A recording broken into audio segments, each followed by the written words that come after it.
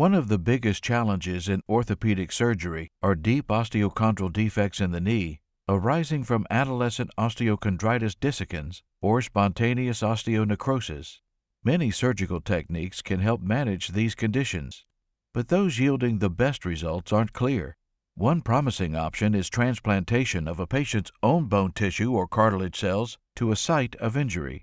Researchers have now compared two such transplantation techniques, autologous bone grafting and the autologous chondrocyte implantation sandwich technique, to understand how to best help knee tissue heal.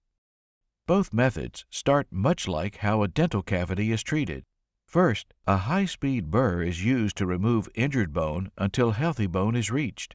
In autologous bone grafting, the defect is then packed with the patient's own bone chips, and the graft surface is secured with sutures if needed. These steps are performed while a tourniquet is applied to the leg. When the tourniquet is removed to restore blood flow, a superclot derived from bone marrow forms over the area as it heals. In the autologous chondrocyte implantation sandwich technique, no superclot forms. Instead, two membranes are placed over the graft, and lab-grown cartilage cells previously harvested from the patient are injected, or sandwiched in between. These cells produce new cartilage, restoring the injured surface of the knee joint. The researchers compared patients treated with each method and found that the ACI sandwich technique produced superior outcomes across the board. The ABG group, for example, had graft survival rates of only 54% and 45% after 5 and 10 years, compared to 87% in the ACI sandwich group at both time points.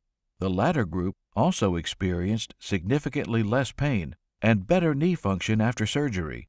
Those in the ACI sandwich group also reported greater satisfaction with their outcomes, with 100% of the group stating that they would choose the surgery again compared to 60% of the ABG group.